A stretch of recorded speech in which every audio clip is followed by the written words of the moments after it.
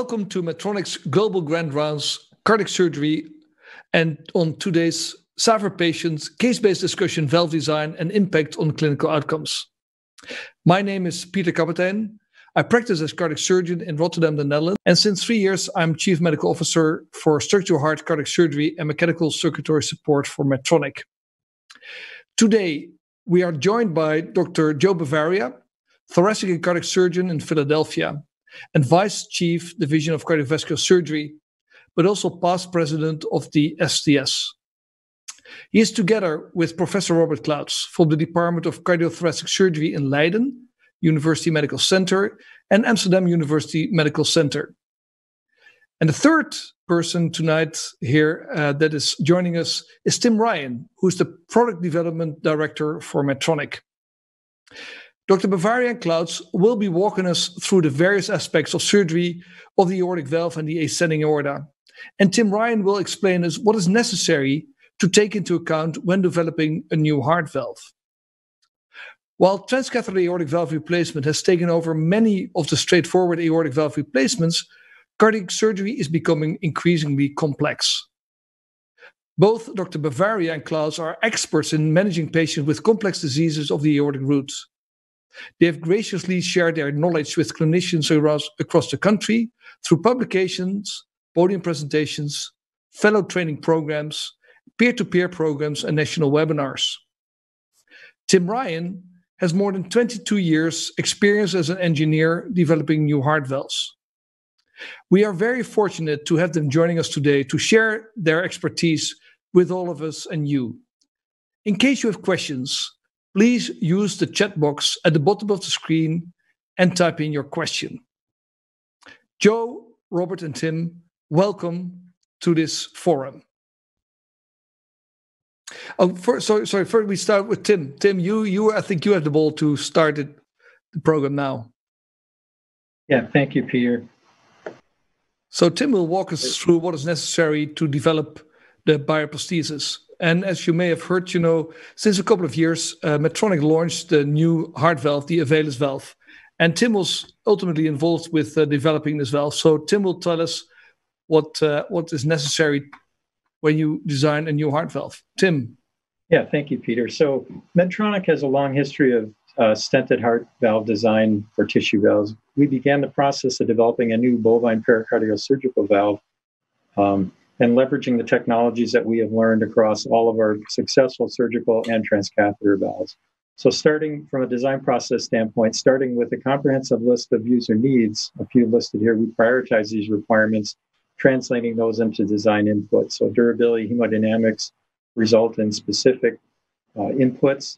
The design concepts are prepared, considering all these requirements, prioritized, ranked, and optimized using a combination of analysis, in vitro, and in vivo testing. The final design is fully verified and validated preclinically to meet all the performance requirements and user requirements. A formal multi-center pivotal clinical study is then done to validate that the design actually meets all of the clinical and user needs in a clinical setting.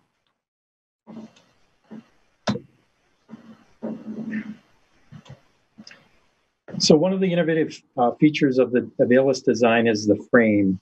The frame is composed of two different elements. The base frame is designed to be firm in order to maintain circular shape throughout the lifetime of the valve. The circularity is important in maintaining consistent coaptation for the leaflets and minimizing both the stress and wear during in vivo cycling. For this particular frame, we selected a high modulus, high-strength PEEK polymer material with a radiopaque filler for radiopacity. The next element shown in the bottom left here is the tri-leaflet support frame. This frame defines the actual three-dimensional shape of the leaflets and is designed to be flexible to allow the valve commissures to deflect inward during valve closure, similar to what you'd see on a native aortic valve. Both these frames minimize stress and distribution in the leaflets to maximize valve durability. The three-dimensional shape of the valve has been optimized to achieve both EOA and minimum central regurgitation. So together, the base frame and the support frames work together to satisfy the needs of maintaining both orifice circularity and flexible commissures to minimize stress on leaflets, Both the base and frame have been designed and verified to resist permanent deformation throughout the lifetime of the valve. Here we see on the bottom right a stem post deflection test where we'll test the valve across a range of differential pressures, looking at the actual deflection, and we use this deflection to validate our computational analysis to ensure that the stresses in both the leaflets and the frame are within acceptable range. And then the top here we see 600 million cycle fatigue testing of the entire valve, including the frame assembly, to demonstrate that the valve is both doesn't have any structural deficiencies or permanent deformation.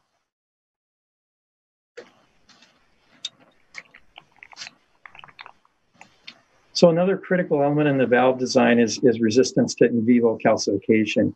The Avalus valve is treated with Medtronic's advanced AOA treatment.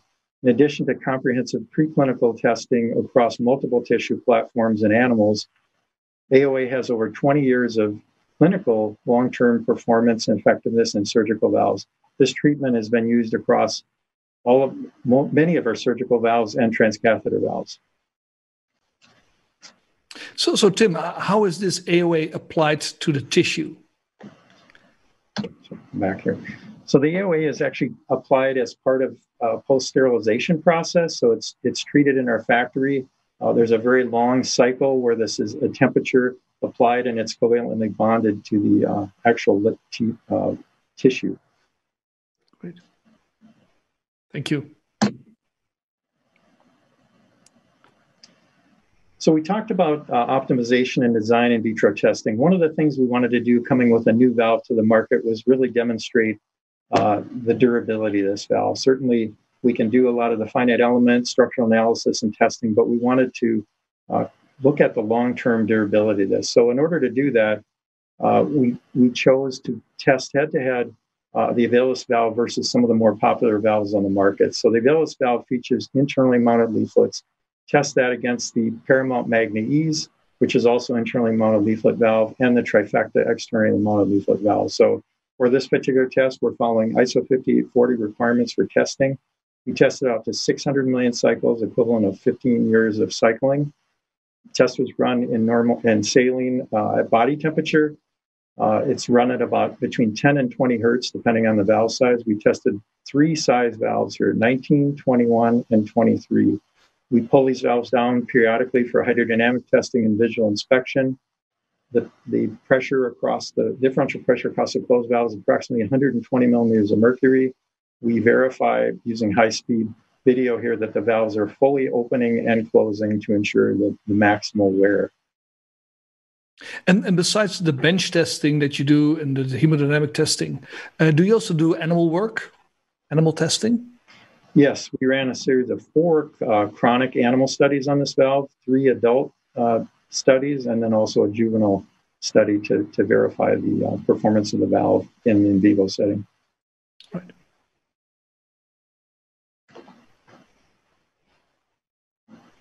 So here you see the results of this testing. So at baseline, we see the mean pressure gradient forward flow performance of the 3 valves, Avalus in red, Magna Ease in blue, and Trifecta. And we see a slight improvement in the forward flow EOA performance of the Trifecta because the leaflets are externally mounted. The Avalus and Magna Ease valves with similar performance. So this is at baseline T0. Now here we see at 600 million cycles, the performance of all the valves in this accelerated wear testing did not change from a forward flow perspective, so the gradients remain fairly stable. But if we look down in the bottom here, bottom right, here we're looking at the regurgitation performance. So here we're looking at regurgitant fraction, which is regurgitant volume divided by the stroke volume. So ISO 5840 defines a minimum performance standard for these size valves of 10% regurgitant fraction. So you can see all the valves have very low regurgitation at baseline and maintain fairly stable performance out to approximately 200 million cycles. But as we get past 400 million cycles, we can start to see an increase in regurgitation on the Trifecta valve, which significantly progresses here. At 500 million cycles, you can see well above the required minimum performance of 10% regurgitant fraction, and then that continues at 600 million cycles. So the next slide here, we'll get into what was happening with those particular valves. So here's the baseline high-speed video performance of the valves in this in vitro test. You can see all three valves opening fully, closing. You can see good coaptation, no evidence of prolapse on any of these three valves. So at baseline, again, you would expect that. So the next series of videos here is at 500 million cycles. So again, the internally mounted leaflets, valves, the Avalis and Magnese, pretty similar performance. Again, you see full opening, very little prolapse, no stress lines or anything in the leaflets. However, on the trifecta, we see quite a different story here. So you can see on the right-hand side, we have this particular valve at 500 million cycles has developed a large tear. And the mechanism for this tear is this particular valve with external leaflets is opening and closing on top of this commissure post. So you're getting progressive wear that starts to develop into a small tear, progressing into a large tear. So you see a lot of prolapse here. This is one of the valves that demonstrated a tremendous amount of regurgitation. So beginning at 400 into 500 million cycles. So in this particular case, we had multiple of these valves that demonstrated that performance. So Tim, when I look at this, I see that the stent posts from the Avalis valve and the Magnese valve, they tend to go inwards during the cycle. Is there a special reason for it? Yeah, as I mentioned earlier, we do a combination of finite element analysis because what we want to do is transfer some of the stresses from the leaflet. When the valve closes, there's a lot of stress at the commissures here. So what we want to do is have a flexible stent post here to transfer and away some of that stress into the stent. And so they're having a certain amount of deflection is important here. That together with adjusting the thickness of the leaflets. For each size of Avalis has a unique thickness leaflet to adjust for minimizing the stress. Each of these leaflets are controlled thickness-wise to less than 0.1 millimeters. Right. So in summary, we set out to demonstrate that the Avalis valve out to 600 million cycles demonstrates long-term in vitro durability comparable to the Magnese. And again, these valves would have run longer. With both valves have very little wear. And again, as you progress out beyond 15 years, it's expected to have some wear, but both of these valves look good after 600 million cycles. And again, the trifecta had a number of issues with wear.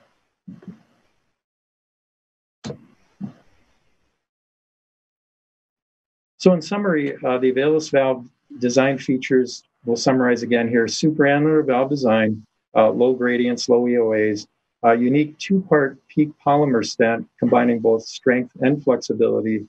We talked about interior mounted leaflet design, which is maybe Tim, can I ask you a question? Actually, we have a question from somebody who's watching us from India, Dr. Chowdhury, and he's asking the question, is there only the polymer that you can use as a stent, or is there also other material available that you could use as a stent?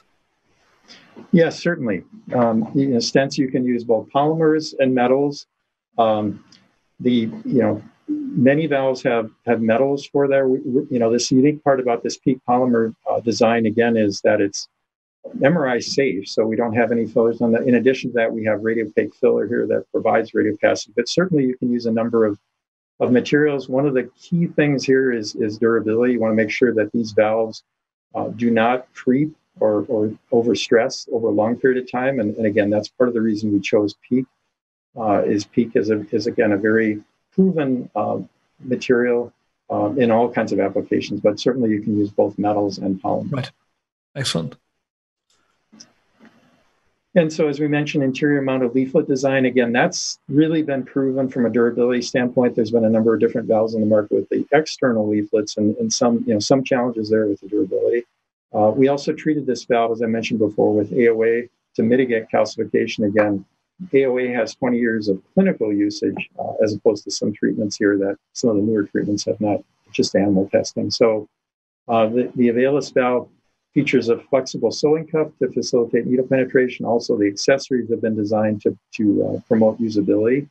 And finally, the valve is a very low profile design with extremely low stent posts and also extremely narrow stent posts, which helps with access and visibility during implant and also with valve coronary clearance. Great. So in summary, Maybe Tim, can I, now we have two experts as well on the panel. Which of these features, Joe, do you as a clinician think are important? Which one? I think a lot of them are important. I think, frankly, for the surgical valves at this point, it's very nice to have a valve that's got a design that is that's very durable. I mean, I think that's one of the most important things. It looks like the design is a very durable construct. The AOA calcification has been shown, and in, for example, in the freestyle valve is outstanding. I mean, we have freestyle implants that we put in that are out to 20 years. Obviously, I think a valve today has to have valve-in-valve capability, and Tim can comment on that a little bit more. But I think all those are very, very important. Great. I was very interested in the data. I've seen his talk before. It's always good to get it a couple extra times. This was really a good talk, Tim. I learned a lot, actually. Great. Thank you. Thank you. So Robert, which one stands out for you? Which are things that are important? I agree with Joe. I think I would add that the valve has a very large opening, so it's designed to allow for implantation even patients with a small annulus. So it gives a large opening and a relatively low gradient. So it's a very well designed valve. Great. But I agree. In the end, durability is key. I think that's the most important feature. Yeah. So Tim, coming back to the question that Dr. Bavaria just asked about, the radiopacity and valve-in-valve. What did you have in mind when you designed the valve? Yeah, so there we wanted to make sure that from a radiopacity standpoint, I mentioned the base frame is radiopaque. For subsequent valve-in-valve implant, that you need to kind of know where that annulus is when landing that. So that was key to put a radiopacity in the base element there. Again, the actual support frame does not have that, but again, the key part here is radiopacity of that base element. Excellent. Great. Thank you very much. This was your last slide, Tim? Yes. Is that correct? Great. So, of course, this valve has already been implanted since a couple of years now. And Robert Klautz has a great experience with it. He was the PI of the trial, the Perigon pivotal trial, and he will give us an update. So we're happy to share with you the latest data, the latest follow-up from the Avalus bioprosthesis. And hopefully you can get the ball, Robert, and take us through the presentation. Okay, thank you, Peter. Let me get my control here. This has been a long journey. I think it was over 10 years ago, or maybe 10 years ago, that we met with several colleagues. You were still a surgeon in Rotterdam. Yep. And we were involved in some early design stages on this valve. And it's a very interesting journey where over 5 years ago, we started the trial. And in fact, the trial is very interesting because it's a very large trial of over 1,000 patients are included. And it's a contemporary standard for surgical aortic valve replacement. It's one of the largest trials currently available, and it will run now already for 5 years. It will run another 5 years. I think it will really set the standard of where we are in the surgical field for aortic valve replacement. There were a lot of people involved in this trial, and I think all those people, clinical people from Medtronic, need to be thanked for providing all the analysis and the data. It's really a lot of work, and it's a very large trial. I think the trial also gives a lot of other data that's interesting of modern treatment of aortic valve stenosis, and it's not just a simple AVR trial. It's also of patients with mixed disease, and it really gives the contemporary results of the treatment of aortic valve stenosis in this patient cohort. So let's go over and dive some of the data of the trial. I try to keep the data as small as possible, just give you an overview of where we are now at 4 years results. And if there's any questions, we obviously have a lot of other data that we can share, but this is, I think, the core data that we have right now. As you can see, there were over 1,100 patients involved. The mean age was 70 years, so the elderly population was, I would say, a low to somewhat moderate risk profile. As you can see, there was quite some comorbidity, which is obviously normal for this type of population of over 70 years, with almost half the patients having coronary artery disease and a quarter diabetes. The procedure data are presented here, where you can see that the most prevalent diagnosis was aortic stenosis in 85% of the patients, mixed in 10%, and pure AI only 6%. 80% had a median sternotomy, so about 20% had some kind of minimally invasive approach to their aortic valve. Half the patients had concomitant procedure, of which 30%, somewhat more, had a concomitant bypass operation. And there are also some other procedures involved in combination with this, and Joe will show you an example of such a procedure in a few minutes. Okay, the valve distribution you can see in this slide, where size 23 was the most prevalent valve. This is very normal, I would say, for this type of operation. Look at this all-cause death at 5 years. This is very low. And although these patients were somewhat elderly and had extensive surgery, not just AVR, a 10% death rate at 4 years is really outstanding. And you can see how well this surgery was performed and how well these patients do with this treatment. And I think this is important to realize, that in these 1,000 patients, the operative mortality was extremely low, and at 4 years, more than 90% of the patients were still alive. Freedom from explant was excellent, with only a few explants at 4 years. The majority was for endocarditis. And so it seems that at this short interval, this valve performs very well. I have some delay in getting my next slide, so please. I think it's coming. Yeah.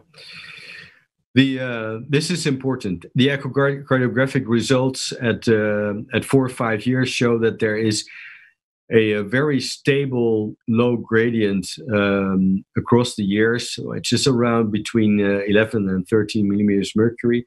And the EOA obviously goes up after surgery and also stays stable over the years. So it seems that this valve is also not only the patients are performing very well, doing very well, but also the valve is performing very well. So maybe Robert can ask a question here that also came up from one of our viewers.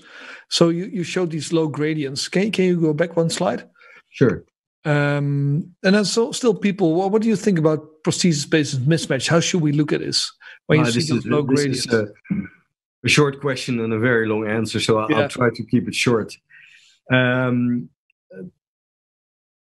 These gradients are low, and whether there are 10 or 12 or 14 or 15, everything in that range is a very low gradient. And although that number EOA seems not so large, remember that EOA is calculated from assumptions. So I'm not sure what actually the value of the EOAs are, and I'm also not a very strong believer of the EOA charts. They are averages of averages of averages. And I like to look at these gradients, and I think that shows the performance of the valves, and these gradients are low. And I'll show you the clinical results, the NYH results in a second. I think these patients are performing very well. And in these patients, there was no actual clinical PPM, although if you do all the calculations, a certain cohort of these patients, which is, I thought, a little bit more than expected, had a calculated PPM. But we really have to rethink about this whole issue of PPM. And I'm not sure whether those calculations really translate into a clinical problem for these patients.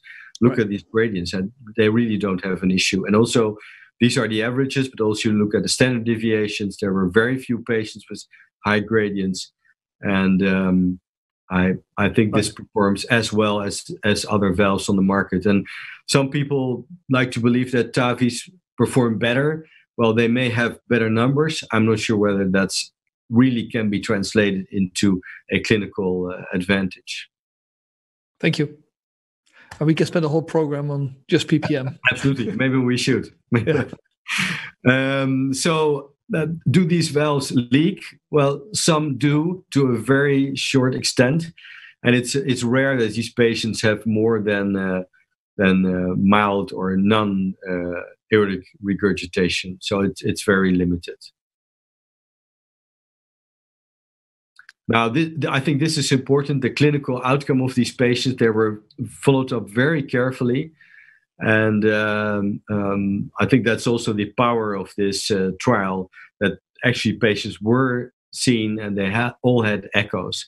And if you look at these data, you can see that at 5 years, they're performing really well. Obviously, there are patients who still have problems, but remember, half of these patients had also something else than their aortic valve disease. Majority had coronary artery disease, diabetes, and obviously these patients cannot be performing outstanding as a young patient cohort. But I think as you see how they improved after surgery and that this improvement is stable over time, I think we really help these patients onward. And I think we're coming to the last slide, which shows the conclusions that it's the safety and effectiveness of this valve been shown, that the overall mortality and valve-related events were extremely low. I didn't show the valve-related events here in detail, but you have to believe for me that they were extremely low, both in thromboembolic events, the hemorrhages, and endocarditis. They all showed very low numbers. Mean gradients were comparable or lower than for other valves, and central regurgitation was very favorable comparing to other valves and very limited and not a clinical issue. So I think this valve has a future of being a really good valve, a standard valve in the surgical armamentarium. Thank you.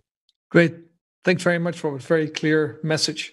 And so maybe we will discuss a lot of things about aortic valve replacement and the Avalus valve after the presentation from Joe Bavaria, because Perfect. He will show us an example of, some really sophisticated surgery that you can do with the valve and the hemi-arch.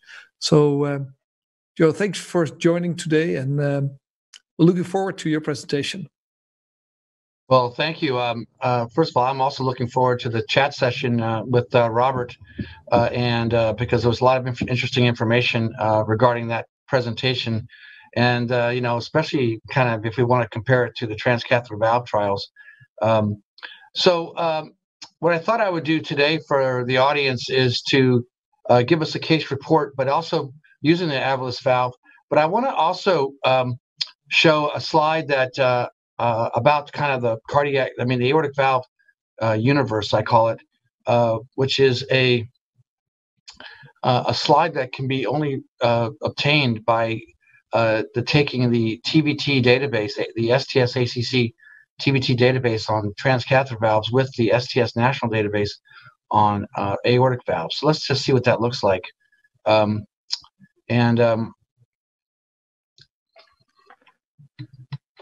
Yes, so you are a surgeon, but also you implant transcatheter heart valves, Joe. Is that correct? Yes, and I founded the program at Penn back during the original partner trial in 2007. But maybe more importantly for this slide, I'm also the chairman of the STS-ACC TVT database. So I have access to some data that very few people have.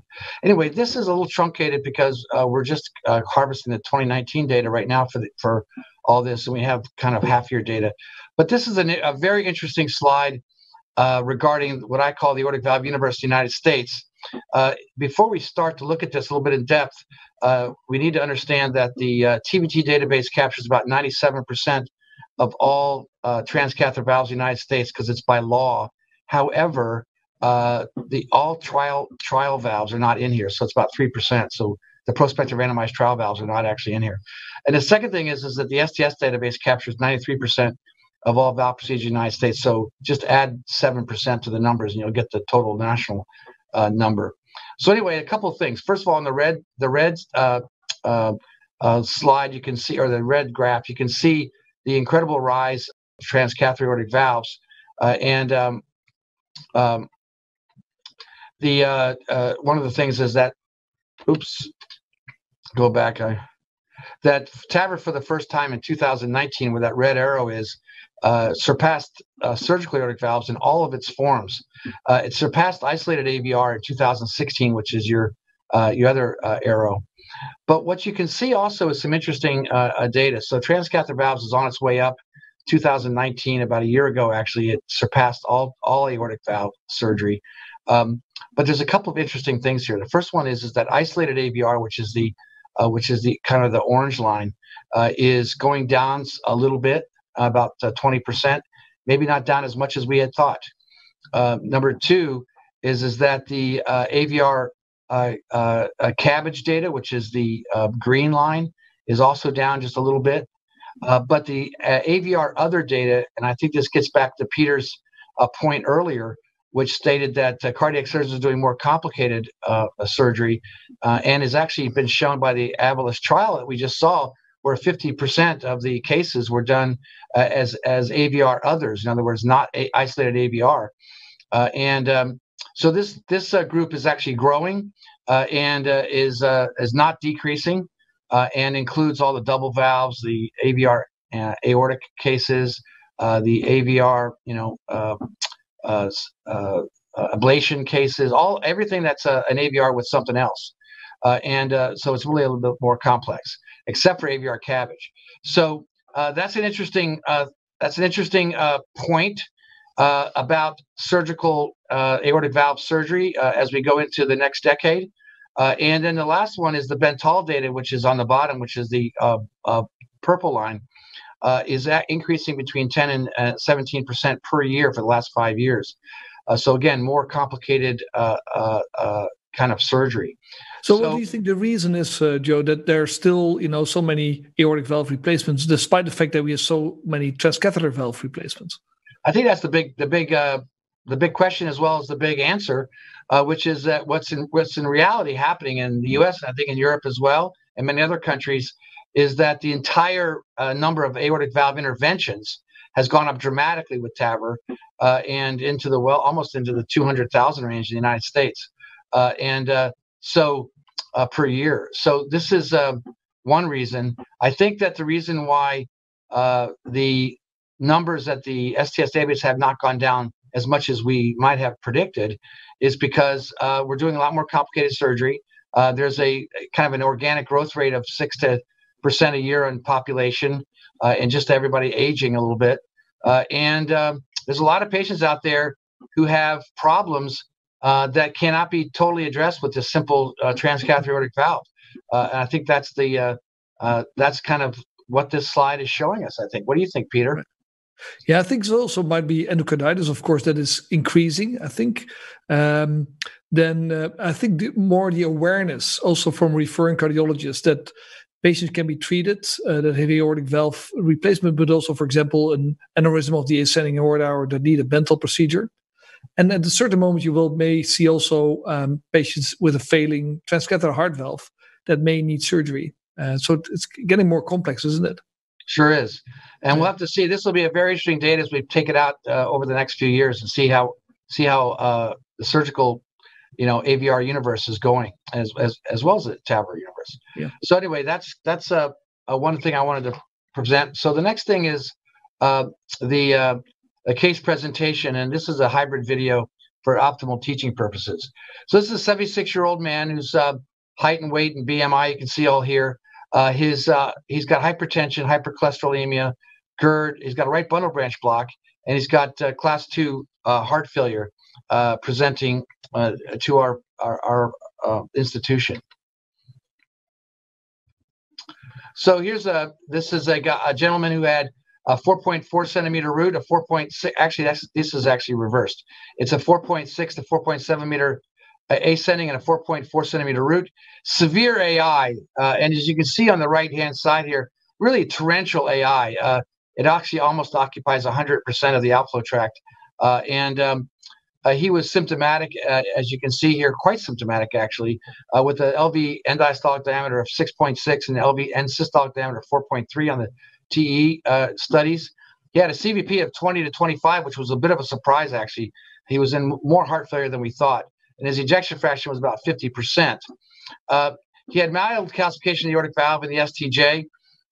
Peak grading was 28, mean grading was 12. So it's primarily a valve indication with a secondary aneurysm or aortic indication. So that's kind of where we are here. So in this patient, Joe, what would be your cutoff value for the dilatation of the ascending aorta? When would you say, well, I just replaced the aortic valve? Well, I think that's very important. In this particular case, there's here I'll go back a slide. There's a little bit of a delay, but this is an interesting. I hope that goes back. Yeah. Yep. It's an interesting situation because we have a 4.6 to 7 centimeter ascending aorta. Okay, so that's the guidelines will tell us that we should be doing an ascending or an ascending hemiarch or ascending open distal at 4 point. If you're going to go in for another primary indication for open heart surgery, this is a class 2A indication for aortic replacement with both the European and American guidelines, as well as the Canadian guidelines. So that's the rule I use. Sometimes because there's all kinds of patients, there's large patients and small patients, I'll use the indexed guidelines and the indexed aortic diameters to help guide me regarding those kind of patients as opposed to a straight diameter. And now the root is 4.4 centimeters. This guy's pretty good size, and so the indication for surgery at the root really is 4.5 or greater, 4.6. And so he doesn't really have a classic root indication, and his valve. He's 76 years old with a primary valve indication. He's got a significant ventricular issue. So in this particular case, I decided to go with a Wheat procedure or a ascending hemi with an aortic valve. And you could be some would say, well, why don't you just do a root here? That's something that we could have done, but we'll talk about that. So here's another picture. This is a 3-cuspid aortic valve with severe eccentric AI. You can see that there's a calcified bit of a flail leaflet and a perforated valve. If you really look very closely at this echo, you can see 2 jets on that non-coronary cusp over there. So here's the picture. This is a 47 millimeter aorta. You can see that. Yep. We talked about the guidelines which apply to this case, which are both the valve guidelines and the aortic guidelines, and how we approached the valve regarding his end diastolic diameter. He's got CHF and LV and systolic diameter. So our surgical approach in this particular case, our conduct of operation was a 27 millimeter Avalus valve, a pericardial valve placed in the supraannular position. So we got a big valve in this case. We had an ascending hemiarch procedure. The Wheat procedure is named after Myron Wheat, who was the first person to do an AVR, retention of the sinus segment, and a ascending operation. So we did retain the sinus segment here. I suppose that could be, some people could say that that's not the right thing to do. I probably would have done a root if it was a 60-year-old as opposed to a 76-year-old. And in short arch reconstructive times, which are open distal anastomoses or short hemiarch cases, I use retrograde cerebral perfusion in these cases. I use antegrade cerebral perfusion for all complex arches or dissections. But in this particular case, I just do a simple retrograde case in 17 minutes at 22 degrees centigrade. And so, Joe, the retention of the sinus segment, that will speed up the whole process. You don't need to reimplant the coronary arteries. Yes. So any chance that it will dilate further, or do you think? Well, we have studied this. Some of our work has been focused on this, and we generally don't see a whole lot of dilation out to 10 years. We have a number of papers in this area, and as long as it is below 45 millimeters. Where we see dilation of the root is if you end up having retention of a root that's over 45 millimeters. And I think that's one of the basis for the guidelines. So generally speaking, it's pretty stable. As a matter of fact, after you do the root procedure, after you do the Wheat procedure, the sinus segment actually decreases in size for 5 years because you're bringing it in to do your supracoronary suture line. So it's kind of an interesting situation. So our challenges and considerations is this primary AI valve repairable? Well, he's age 76. That's kind of a little bit at the edge. And our valve analysis results showed significant fenestrations and some mild calcifications, which we'll see in a second. As we talked about, why retain a sinus segment instead of a root procedure? Well, he's only at 4.4. He's age 76. And as we saw, there's some right coronary calcification, which is a little bit of a relative contraindication only to a root procedure. As in all root procedures, the proximal suture line is kind of the albatross, or the kind of the weak link of the operation. And we use a very fine technique, and we actually use hemostatic agents in these root procedures. And why RCP versus ACP during the hemiarch construction? I think that's out. There's a lot of people who would use ACP, basic unilateral ACP. We tend to just do RCP for these simple operations. And there's lots of data on both sides for these short arch reconstructive times. Okay, so now let's take a look at our operation, and I'll start it off, and Peter can interrupt as necessary. So here's this. You can see the aorta. It's pretty good size aorta there, and we did a transection of the aorta, and you can see here's the taking out this valve, and it's a 3-cuss valve. It's pretty calcified. It's mildly calcified. We'll see a good picture of that in a minute. And remember, it's a primary AI case, but we did have some calcification at the annulus, as you can see. And there you can see, you think maybe this might have been an old endocarditis case, because you can see these kind of holes in the body of the leaflet. You can also see fenestrations in that leaflet on the top, and you can see the calcification on the right-hand side. So when I place a valve, I put it in supraannually in this case. You can see pledgets down the bottom on the ventricular side, and these are interrupted non-everting mattress sutures. And as we go around the annulus. Now I size this. You can see that was a 25 millimeter sizer, and that goes through pretty easily, as you can see, relatively easy. Then what I'll do is I'll take a 27 millimeter. I always go upsize one, and then take the barrel sizer, but also maybe more importantly the sizer, the replica sizer.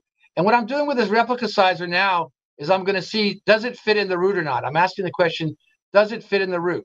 And what that means is there any coronary issues, or any issues with the root? And this 27 replica sizer fits in very nicely. There's no coronary issues, and there's plenty of root. So we're going to upsize one from the barrel sizer with the supraannular placement, so we can get these excellent hemodynamics.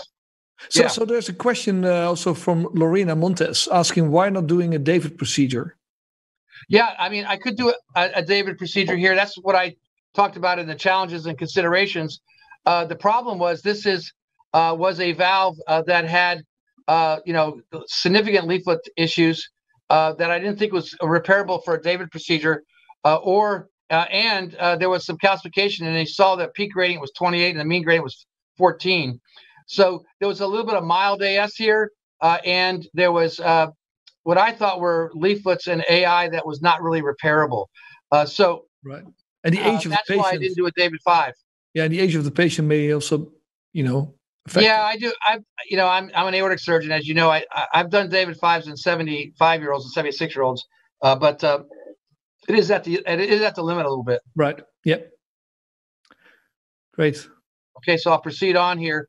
So this is I do just technically I don't put pledget sutures into the 3 commissures. I find that bunches up the pledgets, and here you can see a little bit more calcium we're taking out, that we found in this 76-year-old. Here's the completed sutures, and then here's the Avalis valve. You can see it's a very nice valve, and it's pretty big.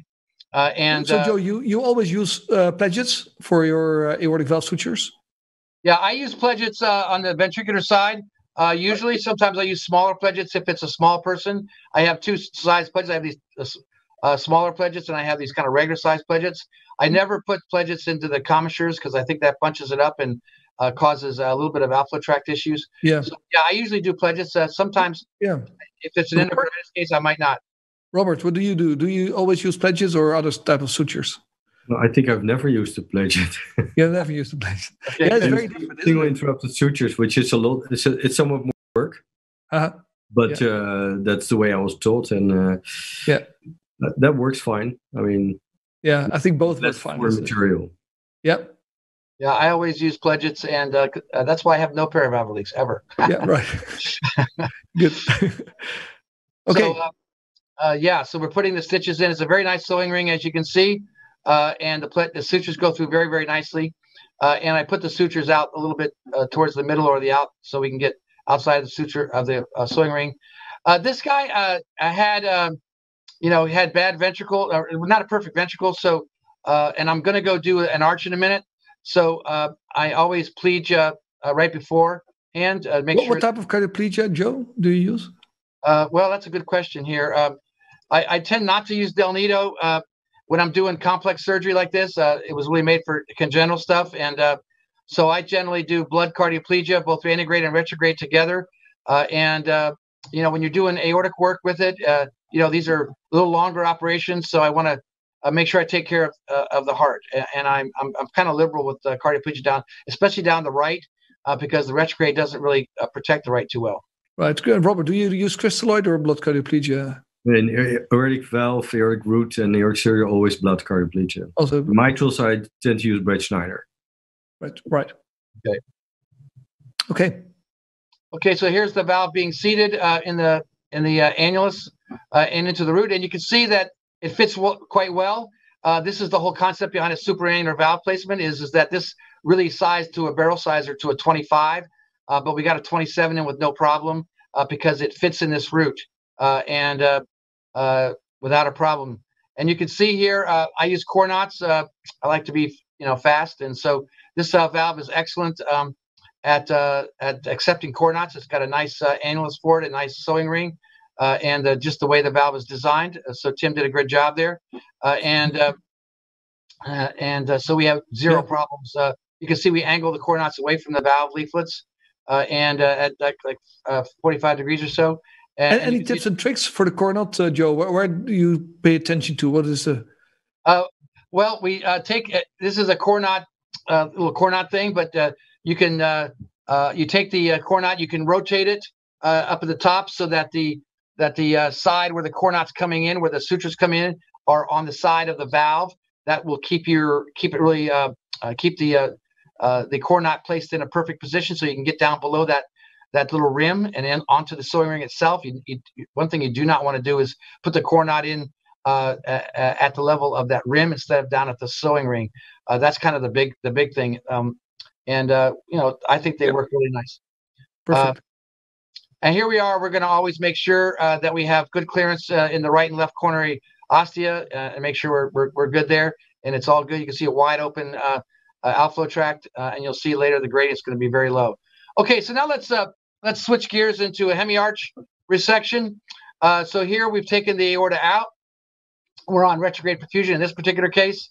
So we're taking the hemiarch out. You can see we've done a little bit of a bevel here.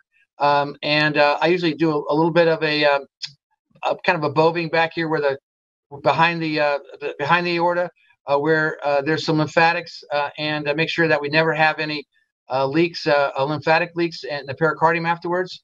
So you can see that. Now we're running a little bevel here, anastomosis, and we note the intussuscepted onlay anastomosis. This is something where I intussusceptive graft inside the aorta. This is aortic stuff, so we finished the suture line, posterior row followed by the anterior row.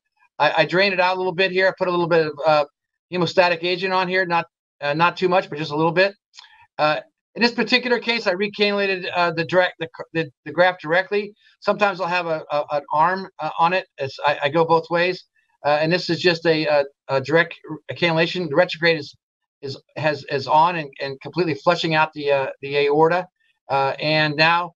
So if you have an arm, you put the cannula in the arm, isn't it, Joe? That's easy. Yeah. So I put the cannula in the arm if it's there, and that's not a problem. And so if you have an arm, you have to cut the graft just right. If you don't have an arm, you don't have to worry about it too much. It's an easier. Yeah, right. So it's just a matter of kind of conduct of operation. Yeah. I sized the aorta here approximately, and this is the Wheat procedure. The valve's still in there, and you can see that this is again a intussuscepted anastomosis with the graft inside. And this is a very important suture line because this sometimes in a weak procedure is a little bit of is a little bit weak, and I'll put a little hemostatic agent on this as well. But we'll have a nice intussusceptive suture line, as you see there. Now, this is a maneuver I do on all these proximal aortic operations. I put a needle inside the graft and then clamp it up high, fill it up, and then give cardioplegia. I'm doing three things here. I'm giving cardioplegia into the coronary arteries now. I'm testing the proximal suture line, which is critical. And I'm also testing the valve, see how good the valve is. And to make sure that there's no leaks or anything, because if you can't give any cardioplegia, then you got a pretty big leak. I put a little bit of hemostatic agent on the proximal suture line. I think it's actually more important here than it is on the distal, to be honest with you, in some respects. And don't do it on everybody, but do it on certain few. This guy was 76. The next thing we do is we're going to do a proximal graft-to-graft anastomosis, and the ascending aorta has a turn, simulate the normal curvature of the ascending aorta in the chest, and it's 110 degrees in the AP direction and 110 degrees towards the left. So you have to cut your aorta just right, remembering that as soon as you take your cross clamp off, you're going to get an extra centimeter and a half of length, and you can see that here. We'll de-air the graft and put our sutures as we need to. There's a little bit of a little hole there. So, Joe, have you ever done this kind of procedure without the graft-to-graft anastomosis? So immediately, making the proximal and then the distal anastomosis. Yeah, I used to do that, and I still do it on occasion. But I've gotten to the point now where I like having a circular anastomosis proximally instead of a beveled anastomosis at the proximal suture line. And second thing is that I tend to do a little, once if I do a graft to graft, I tend to do a real hemiarch, not just a open distal. If you do an open distal, this is kind of a little bit hard because there's just not enough room sometimes, and you can do that. But if you do a graft to graft, which I've just gotten very good at and very comfortable with, there's a couple of things that are nice about it. You can see the distal suture line underneath, as you can see here. And you can see the distal suture line underneath near where the left main is, or right above the left main.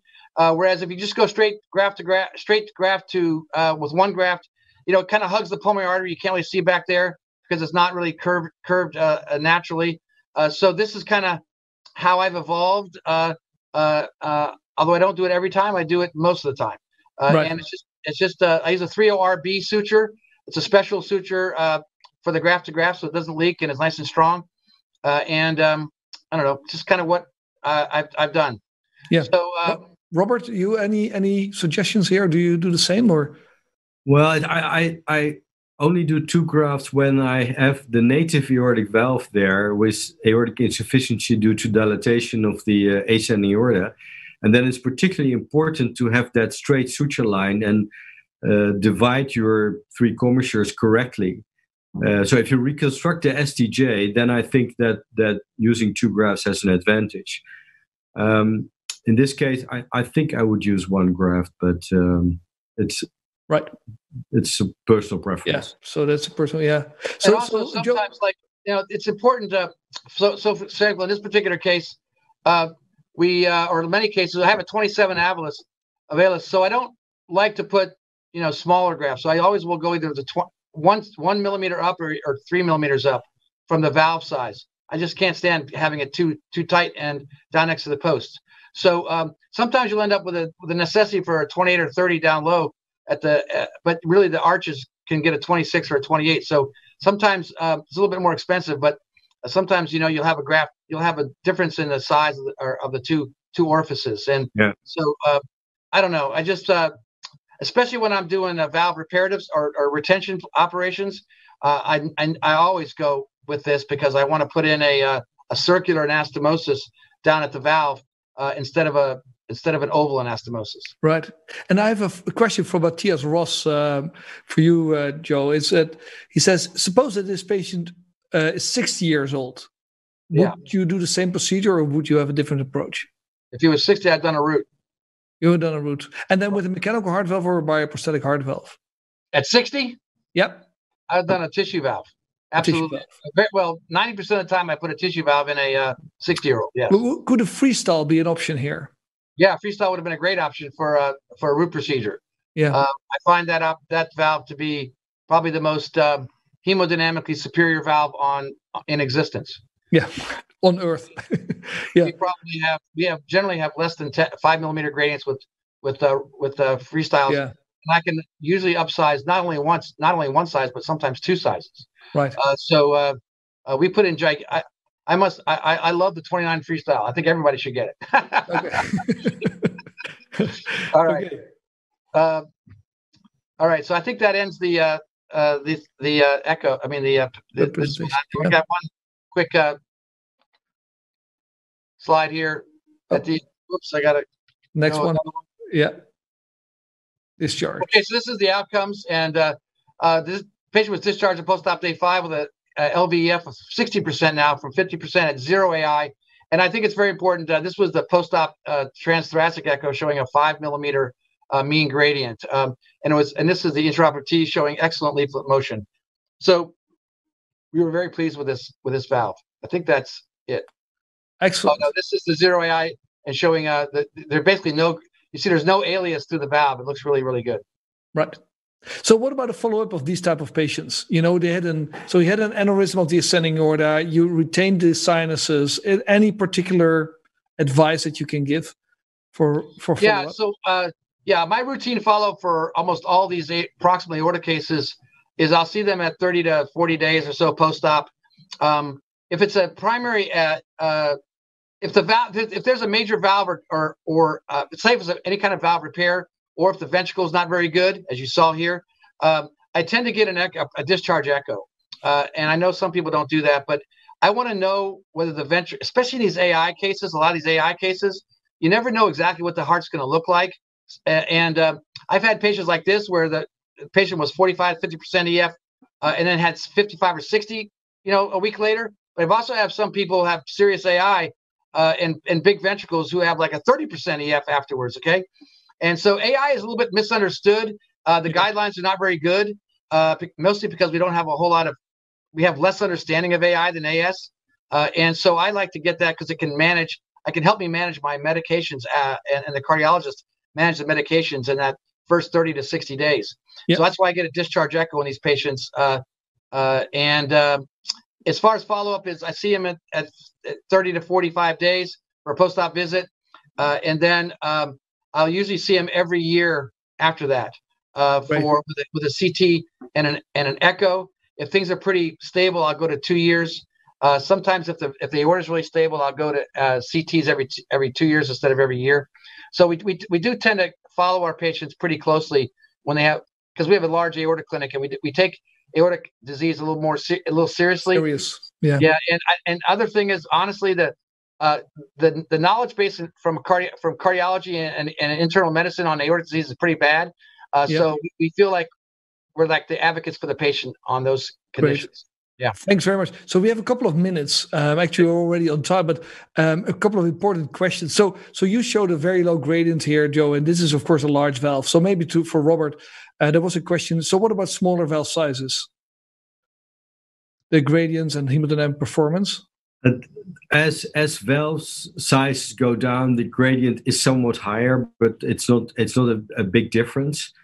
I think that this valve is now also in evaluation for on a 17 or 19 millimeter basis for smaller patients. Obviously, it's not that in 21 sizes this valve has a very huge gradient. Yeah. And even 17 in Japan. Yeah, 17. Yeah. Yeah. So that also shows that the valve performance is really, really very good. So maybe also for Tim, then there was a question about why did you choose PEAK? You wanted to have a very good base, a circular base that you cannot deform. Why is that so important?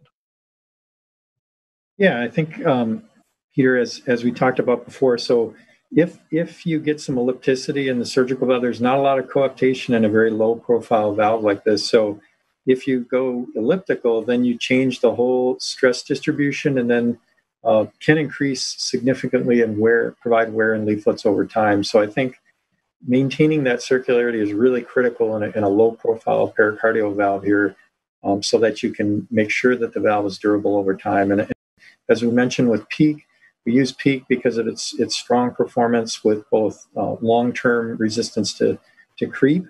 And then in addition to that, it's injection molded. And I didn't mention this before, but that allows us to mold holes into there, which we laser cut and match into the leaflets to make sure that each leaflet is attached the exact same way and consistent geometry. So there's a lot of reasons from a manufacturability and overall resistance to permanent deformation that we chose PEEK. Right. So maybe, Joe, you had some questions for Robert about his presentation that maybe we have 1 minute left that we can spend on this. Yeah, I mean, I think it's really very important to kind of underscore, and maybe Robert can comment, when we compare these valve trials, both SAVR and TAVR valves trials, it's incredible that 51% of these patients had concomitant operations. So especially with an all-cause mortality of 9.8% at 4 years. And I noticed a lot of the patients, the data was in at 4 years.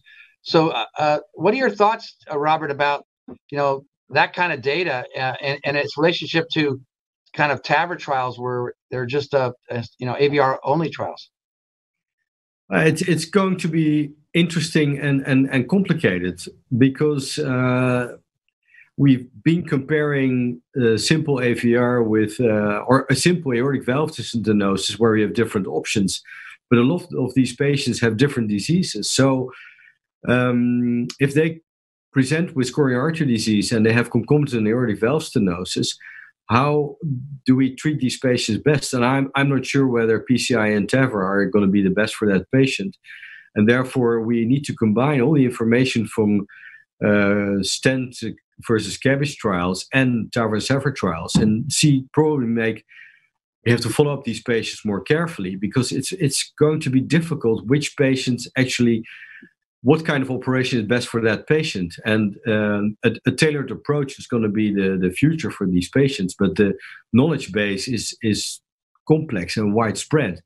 So there's still a lot to learn and it's going to be more complicated than just translating the trials that are currently there to the actual reality, because the patients in the trial are not the standard patient that we see every day.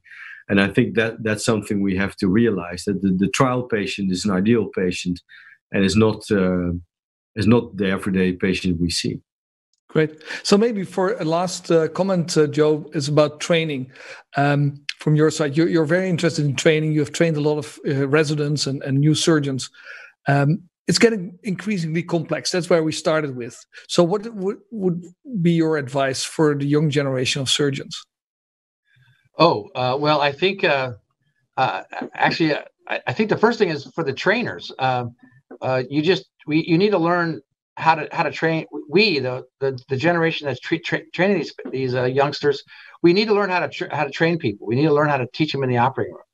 And some of that's learning how to operate from the left side of the table, learning how to operate in various stages. You can do 10% of the operation from the left side of the table or 90% of the operation from the left side of the table and just learn how to operate underneath them and they don't even know it. But that's that. The second, regarding the trainee, I think that it's incredibly important for the trainee to pick an institution that where it's training a residence is a priority, and so that they get to see and do a lot of different surgery, and I think it's very, very important to to make sure that happens. And from the organized surgery standpoint, like at the STS or the ABTS or the EACS, then we have to set standards and at the organized surgical level, and make sure that programs that are not up to snuff are not training residents, because it's not fair to the residents. And so we have to be a little bit.